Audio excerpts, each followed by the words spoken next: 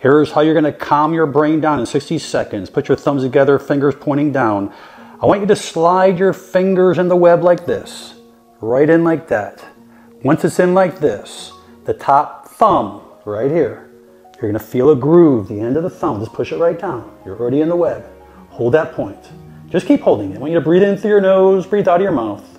You're going to start to feel changes behind your nasal area, behind the eyes, as well as in your brain.